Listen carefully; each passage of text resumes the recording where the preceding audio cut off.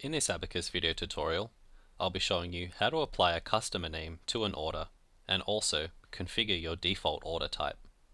If you're typically a takeaway business, you'll want to change your default order type to be takeaway.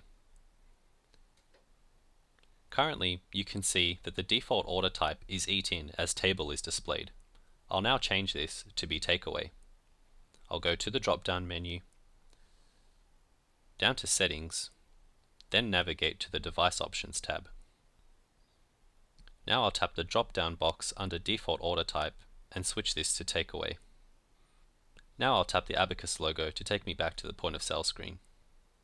Now you can see that when I select an item from the menu, the order type is automatically changed to Takeaway. Now I'll show you how to add a customer name to the order. To do this, just go down to Order Details, and you'll be prompted to enter the customer name here. For my example, I'll enter John, and then tap Done.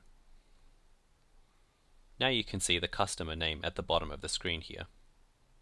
If you want to be prompted to take the customer name for all takeaway orders, we can change this in Settings. Just go to the drop-down menu, then down to Settings, and in the System tab, just type Takeaway. Here you can see we have an option that says Ask for customer name for takeaway orders. I'll just enable this now. Now that the option has been enabled, I'll tap Save to Server and then tap Yes. Now that the setting has been changed, I'll tap the Abacus logo to take me back to the point of sale screen.